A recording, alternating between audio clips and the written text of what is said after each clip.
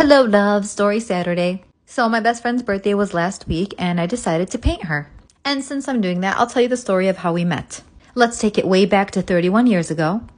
I moved from Lebanon to New Jersey and then from New Jersey to Michigan. And my cousins and I became close friends. But they were already friends with my best friend and her sister as well. But my best friend and her sister really didn't like me. I'm very animated, loud, kind of outgoing, and they just didn't like that. They are very quiet out in public.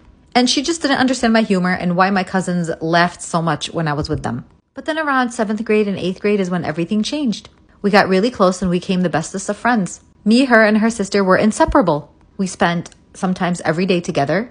We'd spend hours on the phone. We would do everything together. And so we've been friends ever since. There were a couple of years where we kind of split apart, but we came back to each other stronger than ever. I wanted to give her something special. I wanted to portray her as I see her, this gorgeous human being inside and out. And I just love her to death. And